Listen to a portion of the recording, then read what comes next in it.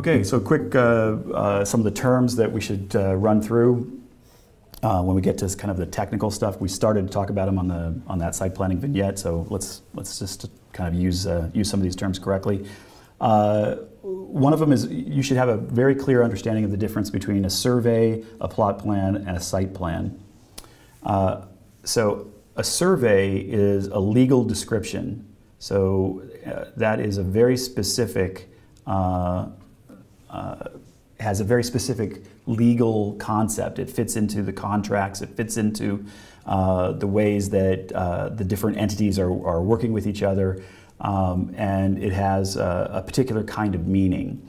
And a survey can only be done by a surveyor, which is a professional, so it's somebody who has their own stamp. And the reason that that's done so, because it sort of seems like, well, you could get anybody to just go out and measure and do a bunch of stuff, right? Well, no, there's actually very specific legal ramifications. There's a lot of research that goes into it. You have to sort of understand the way that not just how the land, where the borders are and how the land form is, but how that fits into an overall legal context. If you actually read through your surveys, you'll be kind of amazed how much interesting information is on them. It's all kind of buried in there, so it's a little hard to know unless you really kind of decipher it. But the surveys, as I said, are legal and have a very particular meaning, and they're from a particular person. They're from a particular professional. A plot plan is also a legal description, but it's not from a surveyor. So it doesn't carry the same weight. It's more of a legal description that's for kind of descriptive purposes. So, you know, you might do a plot plan. Maybe somebody says, well, what's on the site now? And you kind of draw out, well, this is what the site actually looks like right now. Well, that's not a surveyor, that's not a professional whose job it is to do a legal description, but it looks kind of like a survey. So you have to call it something, but you can't call it a survey, right? So that's a plot plan. A site plan, well, that's what you do, right? That's what architects do. Site plans have their own way of representing information. So surveys are going to be done in usually in decimal feet, and at least in the United States. Site plans are going to be done in feet and inches, just as an example, right? There's different ways that we start to think about these things and how they, the tool by which they get used. Site plans are going to be about a proposal, usually. Plot plans are going to be about what's there, and surveys are going to be about what's there. You can't do a survey for something that's going to show up in the future. That doesn't make any sense. It has to be something they can survey, because they're legally saying this thing is here, this fence is here, this building is here, this driveway is here. So, okay, that's just to say, don't get confused by the terms. If you have a multiple choice type of situation going on and they're talking about and they mention one, if they say site plan, that's you. If they say survey, that's somebody else. And kind of specifically, if they say survey, that's somebody else who's not even hired by you. That's somebody who's hired by the owner. So obviously, when we're talking about these issues, we talk a lot about zoning. We talk about site planning. There's going to be lots of zoning issues. Some of the terms that are likely to show up are things like zoning setbacks. So I might have a side yard setback, or a rear yard setback, or front yard setback. And that's a way that the zoning allows for different approaches to be able to create different types of districts, so that there are places where we want to have a lot of density, then we're going to have very small, if maybe even zero on the setbacks. There are going to be places where we actually want to have less density, and those setbacks can be much larger. There's nothing sacred, there's no reason why a setback is meaningful other than setting up that idea of the difference in density. And you do that in order to provide different choice for people, in order to help increase the likely ability of a commercial district to work. If I have a very spread out commercial district, it may not work as well as if it's very dense.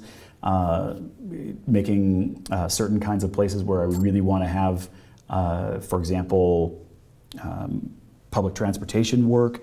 I would want to have more density. If I'm not so worried about public transportation, then I could have less density. So the zoning is all about those kinds of issues. Telling you you can build on certain parts and not build on other parts. A couple things to say about that though. So we talk about something like a zoning setback. Zoning setback will say something like, okay, there's a side yard setback of say 10 feet in a residential district. Does that mean you can't build anything in that 10 feet? It probably means you can't build any primary structure in that 10 feet. It may well be that you can put a driveway. It may well be that you can even put a garage. It may be that you can put a gazebo. There's all sorts of things that often can be in the setbacks. So you have to be very careful about what the terminology is and what the definition is. Another one that will show up a lot is the idea of the building limit line. And that's a term that doesn't really show up in the world that much. Mostly you're talking about setbacks, but occasionally you'll talk about building limit lines. And it's similar to a setback, but it'll have its own set of rules. On the vignette, there'll be a bunch of rules about what can fall beyond the building limit line and what can't. Obviously, any building element can't fall beyond the building limit line, so I can't put a building there. They're not going to give you a vignette that requires you to understand accessory buildings or things like that. They might give you a multiple choice question that requires you to understand that, but they're not going to give you a vignette that would force that. So there are plenty of times when things can happen beyond those lines, but you have to be very careful about what is allowed to happen. On the vignettes, it'll say. On the question, multiple choice type question, you have to kind of read between the lines of what they're actually talking about. One other thing that's kind of related to this is the idea of the easement. An easement is something that looks an awful lot like zoning, but it isn't zoning. It's not a setback. It's not anything that has to do with the no municipality has said, okay, here's an easement going through. An easement is a contractual relationship between a landowner and somebody else. It might be two neighbors who have a contractual relationship that says, I don't have a place for a driveway, you have extra space, so I'm going to make a deal, I'll pay you, you still owe the land, but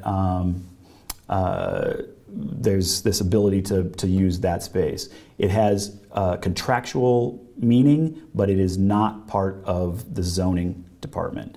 So you're likely to get both of these things on both the multiple choice and on the vignette, and you have to make sure you follow the individual requirements, the restrictions that go with each of those.